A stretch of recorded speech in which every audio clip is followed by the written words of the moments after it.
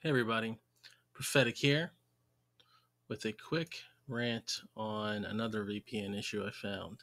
So, in a previous video, I mentioned how much of a pain it was to someone who is not the most tech savvy in terms of the networking side of things, how to connect to their work VPN in Plasma, and the challenge that was sorting through the sorting through the menus and all the options it has.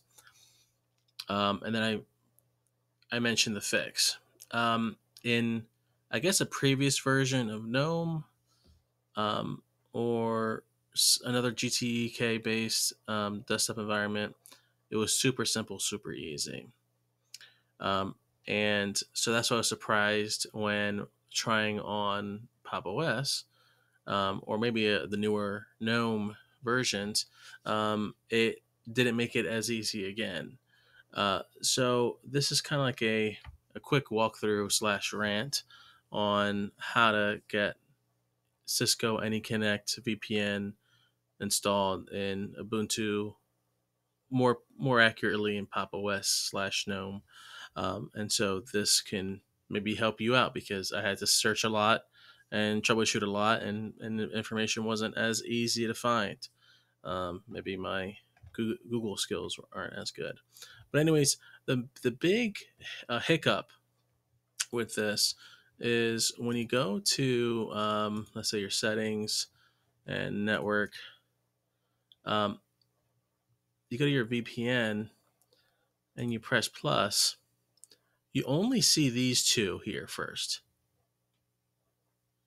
and that is kind of problematic, because you think, okay, I can just set up this VPN with these two things. There's nothing in this menu that says, you know, that gives you a full list of what you might need, and almost like what, or some type of indication of install other VPN backend, or whatever however you want to name it, or um, describe it. There, from this menu, there could be something that says, uh, these are the compatible VPNs that can be configured. Up, it looks like you don't have the backend installed. Click here to install. And with a single click, you install the backend, which also installs the GUI front end.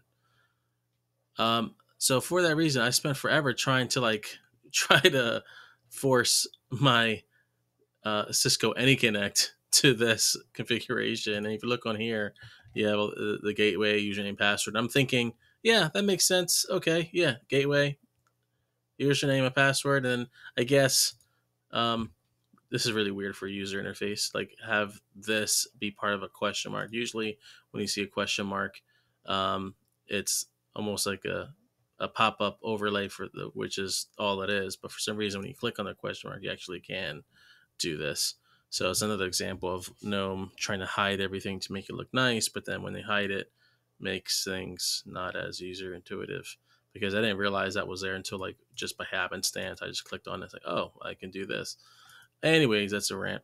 And then NT domain, I put some random domain, that I thought would be configurable, um, and uh, yeah. And then I click on advanced, nothing was working, so I started checking, researching what these checkboxes do, checking, unchecking some stuff, and it was just a pain. So it wasn't until I realized, duh, similar to Plasma, I have to install OpenConnect. Then you have to install Network Manager OpenConnect. Cool. Okay, so this gives you the back end. This gives you the network managing back end. But then here's the kicker here.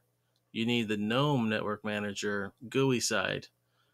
And what this allows is for it to show up when you click on here. And then this will appear. Then this will show up. Psych, I'm lying. It won't show up. you have to restart your freaking computer. That was fun, figuring that one out with no notation or documentation anywhere that I've seen. That's when it can show up. So you have to restart your machine, then it will show. So of course, I'll include this and the notation to, you know,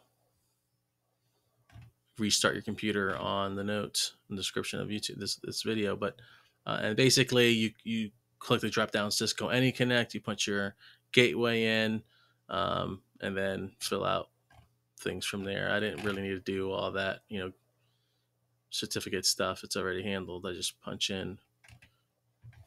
Let's punch in the my username, my password, and then my two-factor authentication right here. Boom, that comes up, and you are ready to rock and roll. So, all this to say, Plasma and GNOME could do a lot better in presenting VPN configurations in a